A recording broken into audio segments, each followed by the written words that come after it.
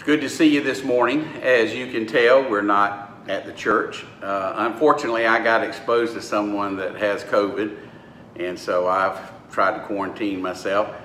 Today is the 14th day since I have been around that person, and I'm fine. So I think everything will be good, but just out of precaution, we decided to do it on video and then continue back at the church next Sunday. It's good that everybody's here. I hope everybody's tuning in. I know a lot of people said they enjoyed having the services on video, and it took me a little while to get used to it, but I'm doing a lot better with it. And so today we decided to do it in the church. Mainly because my son's room is in chaos. I've got grandchildren there and there are toys everywhere, and so anyway, but we really thought it would be a nice thing to do it in the sanctuary. So this morning, I told you last Sunday that Jonathan would be here and he was going to sing for us and bring the message. And so unfortunately you're not going to be able to be here to see him, but you're definitely going to be able to be here to hear him. He's going to sing a song in just a few minutes and then bring the message this morning. So just keep each other in prayer. Let's try to be flexible with all the things that are going on. You know, we had a saying in the mission field over in Haiti, blessed are the flexible, for they shall not be bent out of shape. And I think that's kind of where we have to be. We just have to learn to be flexible. So thank y'all for understanding. And at this time, I'm going to turn the service over to Jonathan. He'll sing a song and then bring the message.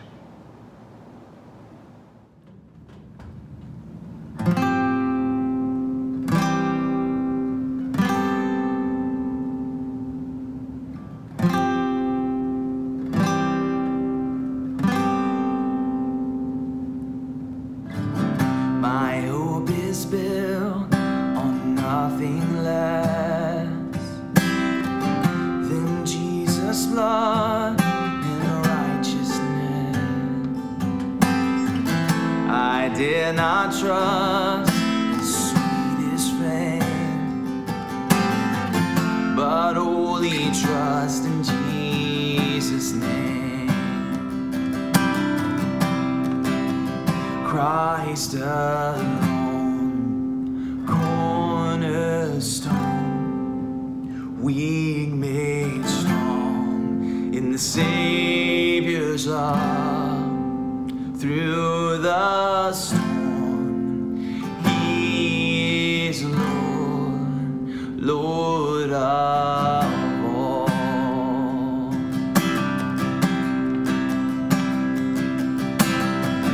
When darkness seems to hide His face, I rest on His unchanging grace. Through every high and stormy gale, my anchor holds within the veil. My anchor holds within the veil. Oh, Christ alone, cornerstone, weak made strong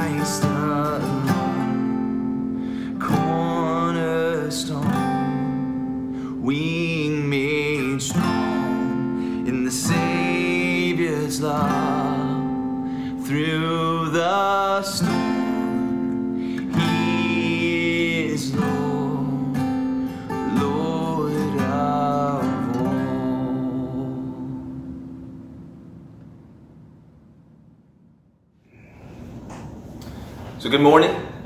Thank you guys for having me this week. You'll notice that I think we recorded that music song yesterday, so I didn't do a quick change of wardrobe. We just were here the next day recording this, and it's great to have you guys join us this morning. So again, thanks for having me. I know that Dad records every week, or he writes a message every week, and I have a lot of respect for writing a message because this is hard. You know, it's not easy to do, and I get the luxury of being able to just come in and preach once. You know, the Lord put this on my heart a few weeks ago, and I wrote it down, and I've been working on it ever since. So props to Dad, props to other pastors that are writing sermons on a weekly basis. That's not an easy thing to do. So if you do like the sermon, if you get anything out of this today, know that you know, I had a lot of time to prepare this. And if you don't, I guess you can submit a complaint to the Turkey Branch Complaint Department, which I think is rbnease@yahoo.com. So you can send that on over there. But it's great to be here with you guys. I know y'all didn't want to hear me ramble. You just wanted to hear from the Lord this morning when you tuned in. So we're going to dive straight in to Galatians chapter 5. We're going to be talking about the fruits of the Spirit this morning. And so we'll start at verse 16. We're going to jump down to verse 22 here in a second. So we start in Galatians 5, chapter 5, verse 16. So I say, walk by the Spirit, and you will not gratify the desires of the flesh. For the flesh desires what is contrary to the Spirit, and the Spirit what is contrary to the flesh. They are in conflict with each other, so that you are not to do whatever you want. But if you are led by the Spirit, you are not under the law. And if we jump down to 22, it goes into the gifts of the fruits of the Spirit. So, but the fruit of the Spirit is love, joy, peace, forbearance or patience, kindness, goodness, faithfulness, gentleness, and self-control. Against such things there is no law.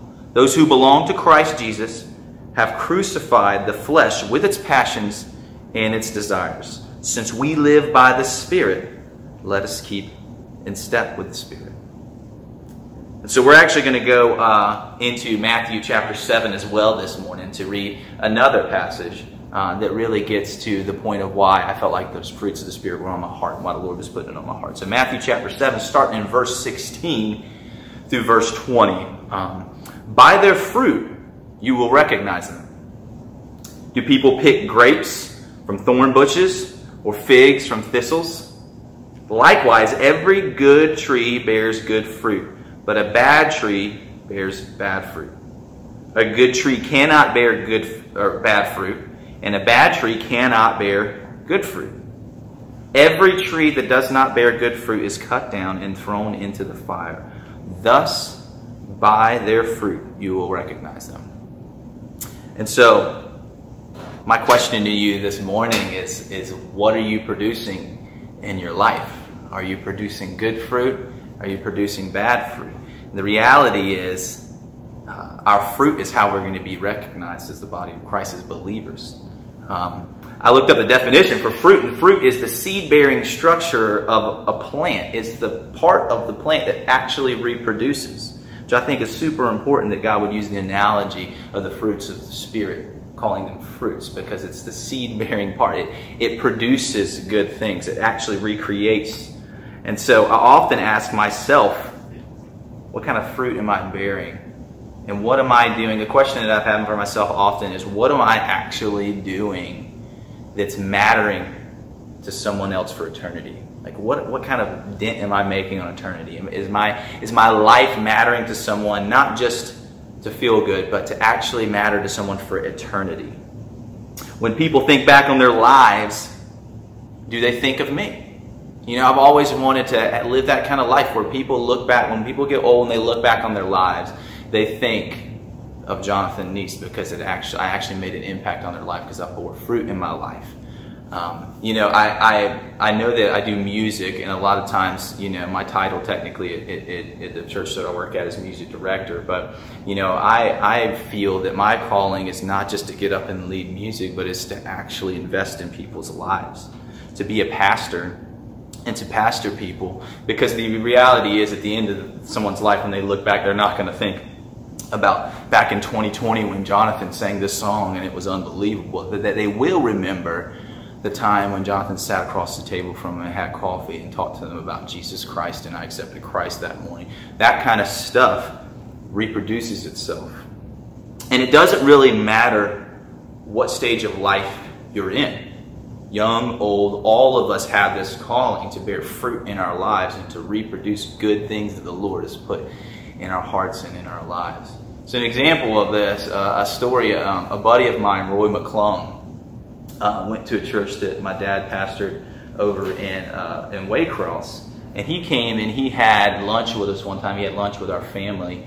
And I believe, I'm not for sure, I think he was 82 years old at the time. So he was in his 80s. And he had this, he was being led by the Spirit, right? And so he had this prompt in his heart that he had this guitar that he wanted to let someone, you know, borrow. He's like, I feel bad, I don't ever use it. And so he brought it up at lunch, and I'd never really thought of doing anything music related before that.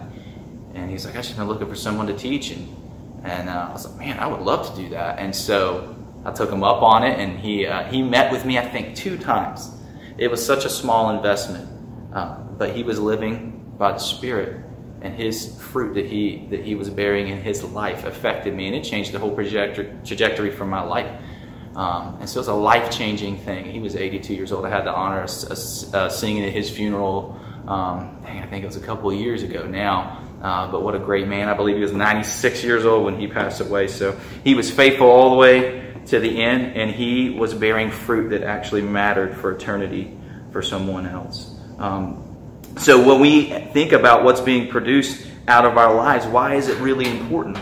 Why is that important? Especially today, I feel like it's important because we're in a time where there's false prophets. There's craziness going on in our world. It's not secure, and there's a lot of just chaos going on. And my question is, how are people going to be able to determine who the good people are? How are people going to be able to determine who you are?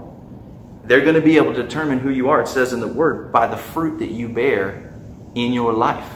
And as people come, as false prophets come, and these things are happening in these end times that we're seeing right now, as people come, we will be able to also recognize them by their fruit. If you're confused on what you should believe or what's going on, look at the person's life. Look at the fruit that they're bearing.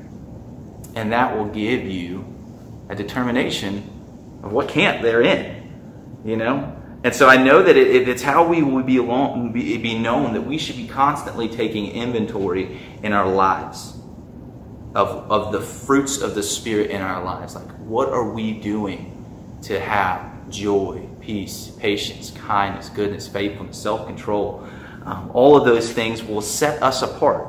And it's no different than what Jesus did. Jesus was set apart in his time. And the word holiness, he was holy, that's what it actually means. It means to be set apart. He was different. And he was different in a good way. Why? Because he was not living a life led by the flesh. He was living a life led by the Spirit. And when you're truly doing that, people are attracted to it. And people would follow him around as he would go from town to town because he had something that was desirable. He was living a life set apart, led by the Spirit. And so that's what we're called to do, is that we're called to be set apart, led by the Spirit. And we have this fruits of the Spirit as a guide on what we can highlight in our lives.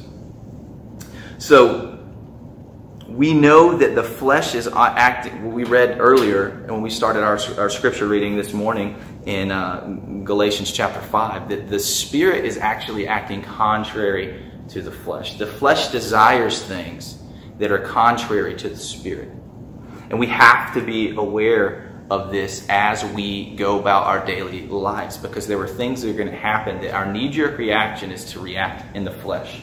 But we can't do that. We have to be led by the Spirit, and that is a daily decision. I often think about, I believe it's in Luke where Jesus is talking to Peter and he's saying, what do you have to do to follow me? You have to daily take up your cross. It's a daily decision. Deny yourself and daily take up your cross and follow me. So same with this, as we are led by the Spirit, we have to daily decide that we are going to be led by the Spirit. And so I'm going to ask a couple of questions that have to do with what's going on in the world today.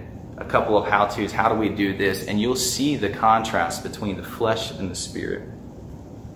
And so the first one is, how do we stand for injustice on our knees?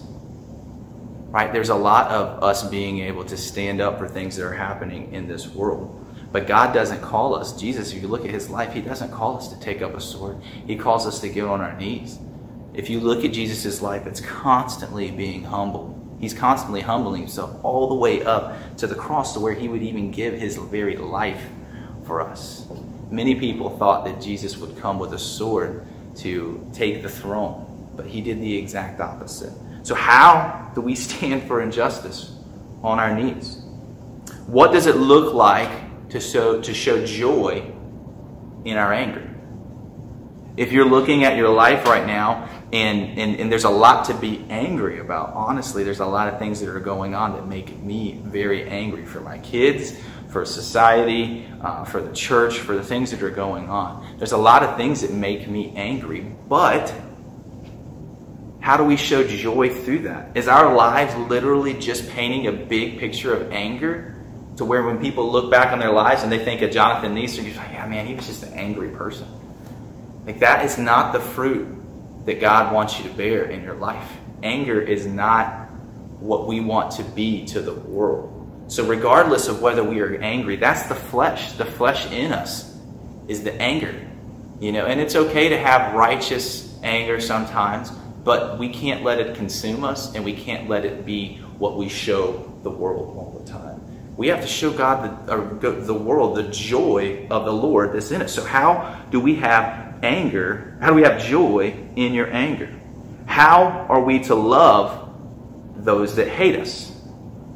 Now, there's a lot of hate going on right now. I think especially for Christianity, for good morals, for things that we know to be right, that people would say it's wrong. But we're still blessed in this country. There are people in other areas of the world that are losing their lives. But how do we love those that are hating us? Because that's what Jesus did. Jesus came, and a lot of times people thought that he was going to abolish the law of the Old Testament. We live under grace now, but actually Jesus did not come, it says in the Word, to abolish the law. He came to fulfill the law. And actually, he called us to a higher standard than the Old Testament did. He would say, thou shalt not murder in the Old Testament, but then he would say that if you even hate someone in your heart, that you've already committed murder in your heart. So Jesus called us to a higher standard. He would say that if someone would slap you in the face, that you would turn the other cheek. That's a harder standard to live up to. So how are we loving those that are hateful towards us?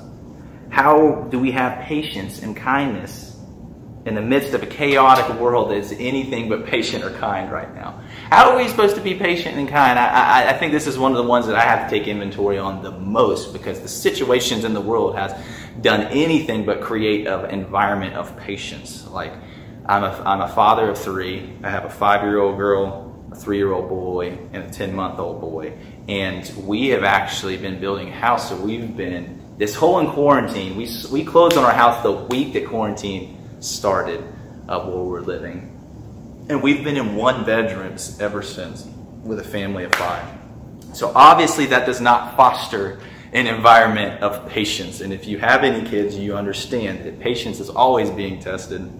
But I want my kids to think of me as a person that has peace and kindness through that. I don't want my kids to look back on their life and just think that, man, Jonathan or my dad was not a patient person.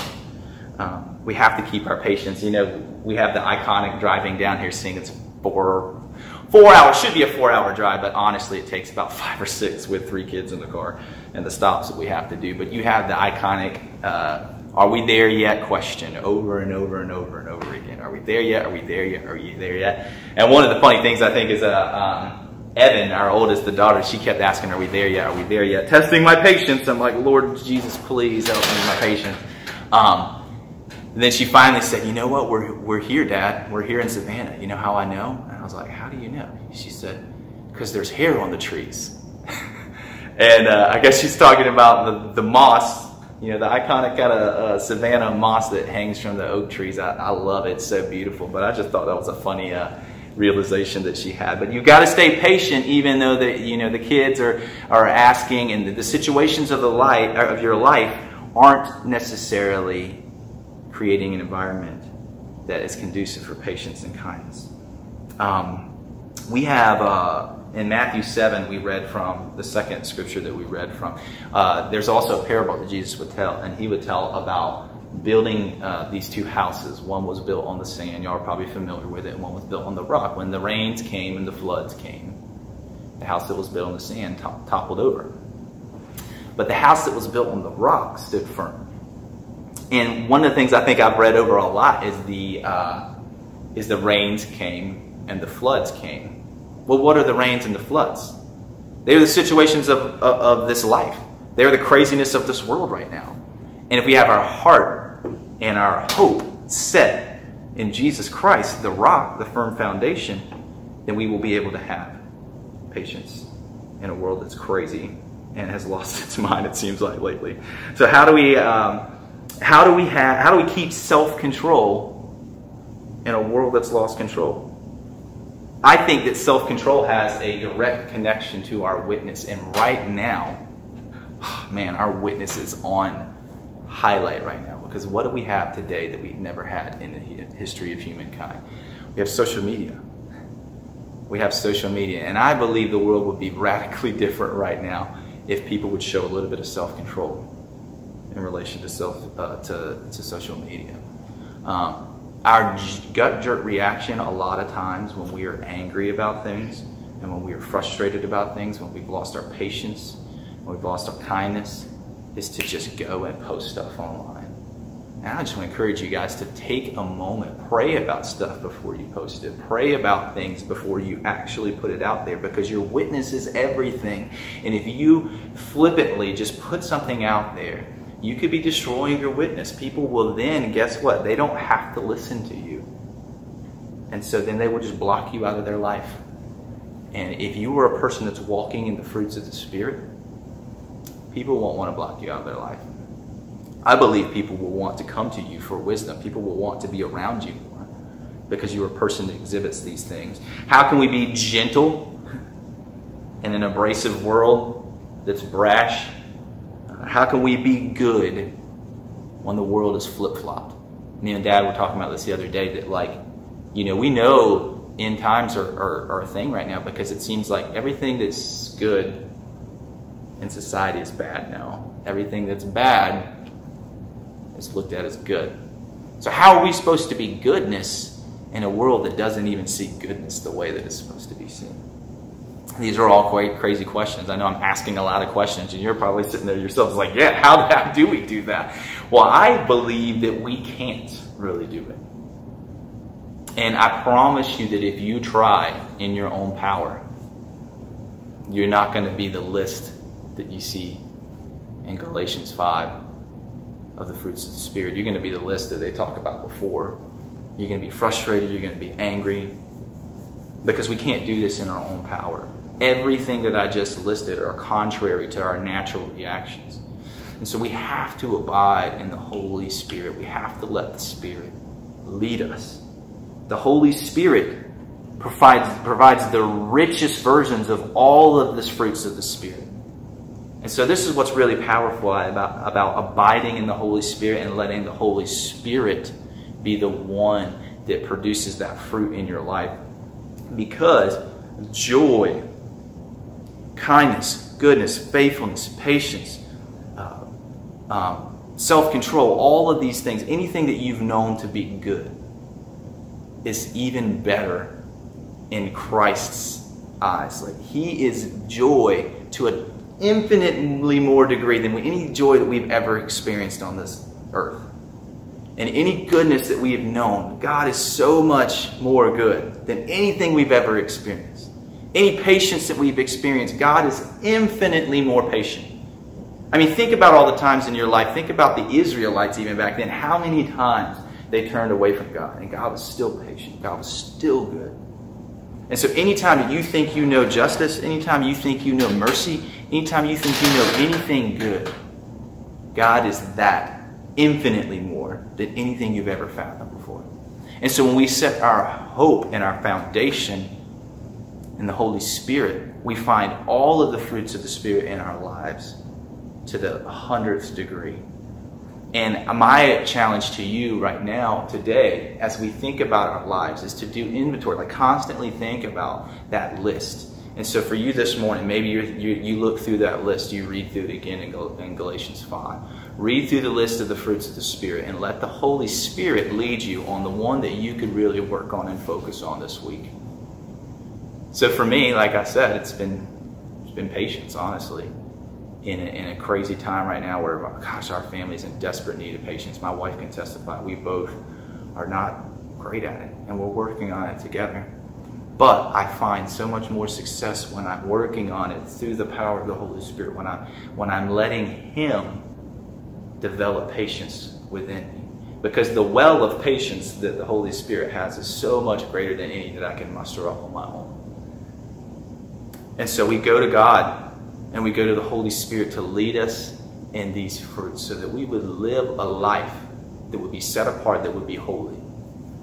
Now, in this time, I'm telling you, like, that the world is looking for people like this. The world is looking for people that are actually living these things out. They may not know it, but when they come encounter with someone who's actually walking in the fruits of the Spirit, someone's actually being led by the Spirit, it is a very attractive thing that people will grab onto. And the sad thing is I believe that a lot of the church and a lot of what we're doing right now, it isn't attractive. You know, we're dropping the ball on being led by the Spirit. And therefore, people aren't being led to the church. They're being led away from it. So my challenge to you this morning, like I said, is that we will read through Galatians 5 again, read through the list of the fruits of the Spirit, and think about the one that you want to work on this week, or maybe two of them, and let the Holy Spirit lead you. We have to abide in the Holy Spirit and let Him lead us into a Spirit-led life. So you pray with me now. So God, we thank you for your word. We thank you that it's truth in a world that's changing so much, even in society. What they're saying to be true is changing every day, it's changing every year, and it doesn't add up, it doesn't make sense. A lot of us are confused. All of the stuff that's going on right now, one person says this, one person says this, and we don't know what to do. We're pulled in a million different directions. And so God, we thank you for your word, how it does not change. We thank you for your heart, how it does not change, and your word is truth. The truth doesn't change. Doesn't matter what happens, it doesn't change. So we can take comfort this day and age, knowing that we have a constant to go to, and it's your word. And this morning, just as your word said, Lord, we have these fruits of the Spirit that we want to live out, Lord. We want to be led by the Spirit. So I pray, Lord, that you would help us, that you would help us to walk in the fruits of the Spirit, that you would help us be led by your Spirit so that we would be set apart, that we would look like Jesus, and people would be attracted to the life that we live, and that it would matter to people for eternity. Lord, we ask it in Jesus' name. Amen. Thank you guys for joining us. Y'all have a great week, and bless you guys.